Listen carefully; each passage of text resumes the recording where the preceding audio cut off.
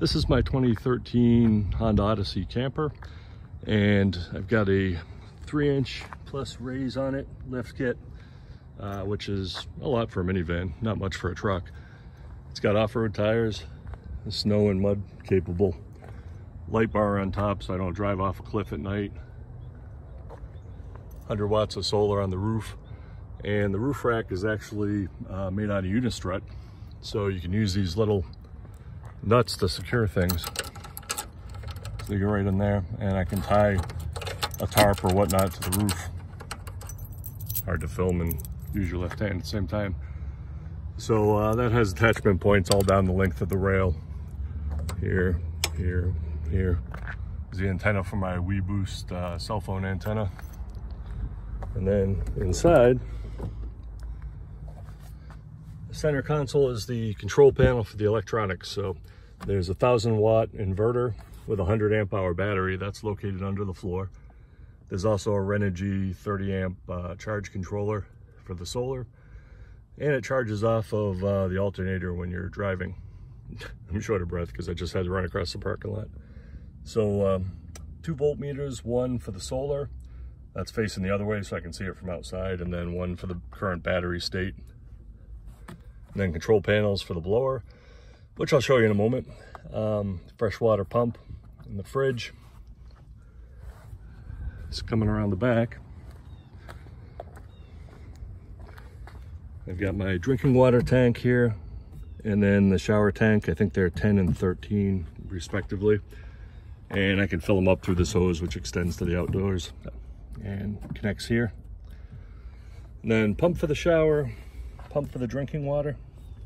From back here, these are on-demand pumps, so I can grab my shower head, set it outside because it's not perfectly watertight, turn it on here, and I've got a shower.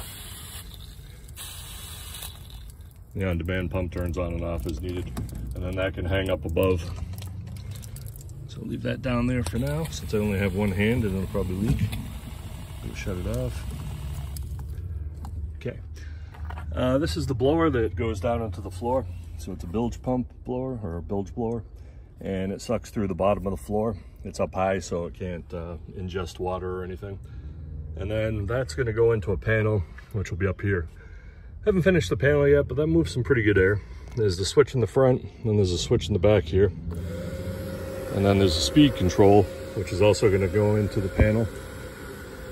So I can turn the pump to, or the, I keep calling it a bilge pump. Turn the fan down to 50%, up to 100. Even at 100, it's not bad, but I probably wouldn't want to sleep with that. Right around 70% is pretty good. Get rid of that background noise. So this will go behind a panel as well. Right now the wiring's kind of out in the open.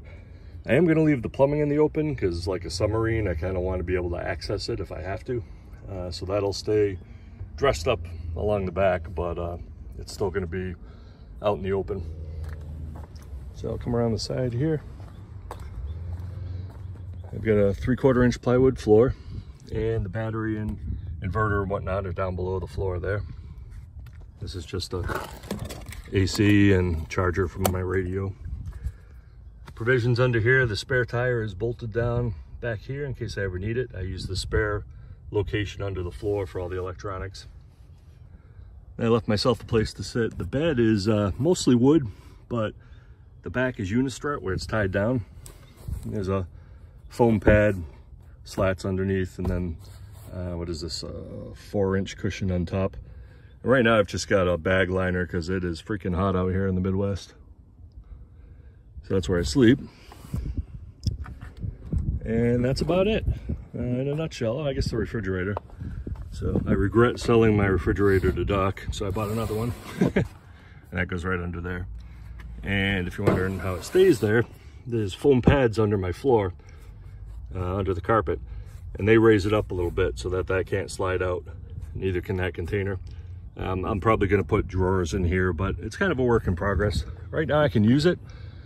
I can go out places and you know, camp, and I get ideas as I go and then just make little changes along the way. So that's my project. What have you guys been up to? I almost forgot. So here's the drinking water hose so I can get water and put it in a container. Up here I'm going to put a faucet, so that hose will eventually connect to a faucet. And to avoid the problem Doc had with showering outdoors, if there are people around, I can hang a shower curtain up on this track, and that's a full surround. I don't care when I'm out in the middle of the woods, but yeah, I don't want to permanently disturb any children watching some 50-year-old fat guy showering out in the middle of nowhere. So if there's people around, I'll put the shower curtain up. That is all.